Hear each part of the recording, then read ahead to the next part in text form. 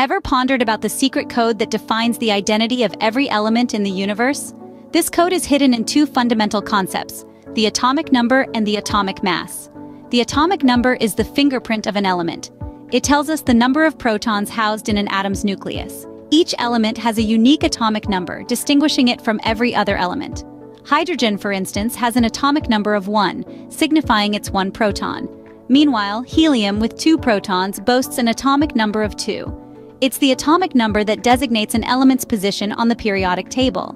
Now imagine an atom as a miniature solar system. The nucleus, home to the protons and neutrons, is the sun.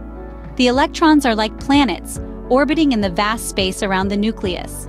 The atomic mass is the combined weight of this entire system. It's the sum of the protons and neutrons, the particles that contribute to an atom's weight. Electrons, while part of the atomic family, are so light that their contribution to the atomic mass is negligible. Think of the atomic mass as the weight measurement of an atom. It's like standing on a scale, but for an atom. But instead of pounds or kilos, atomic mass is measured in atomic mass units.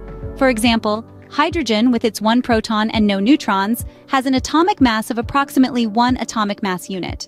Also, it's important to remember that while the atomic number of an element is always a whole number, the atomic mass often isn't.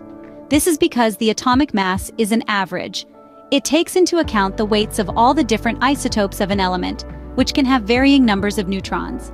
Let's summarize. The atomic number is the unique identifier of an element, determined by the number of protons in its nucleus. It's like the ID card for elements. On the other hand, the atomic mass is the total weight of an atom, primarily contributed by the protons and neutrons in the nucleus.